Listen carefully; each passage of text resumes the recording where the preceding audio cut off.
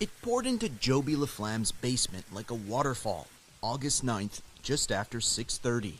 Everything was floating, like freezers were floating, fridge was floating, big couches were floating, everything was floating. It was nuts. Like so many other homeowners, it was a mad dash to save anything. We were just trying to grab all personal effects to bring it upstairs and get it out of here. And since then, he's been dealing with his insurance company, often waiting days for a callback. And if you're hoping for your insurer to find you a contractor, you might be out of luck. CTV has learned that insurance companies are telling people to find their own workers, and those workers are already bogged down. Many homeowners may not have a contractor to renovate their basement until 2025. The Insurance Bureau of Canada tells CTV that insurance companies are not legally obligated to find you a contractor. See the water level right about here.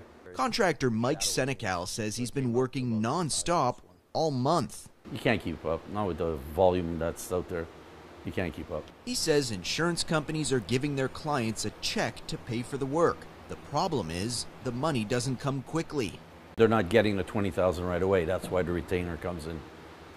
I have no choice. I can't work and not be able to pay our staffs. Walter Assey from Renovco says his teams have not taken a day off since the flood. We've received something close to 3,000 calls now. So that's how busy we are.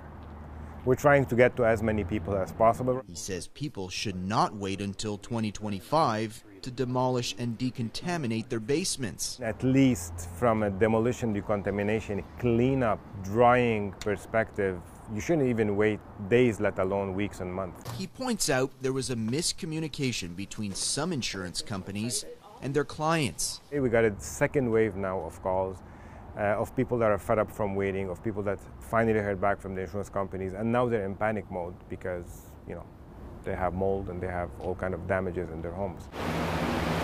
With contractors swamped, don't be surprised if your basement remains unfinished for months. Matt Grillo, CTV News.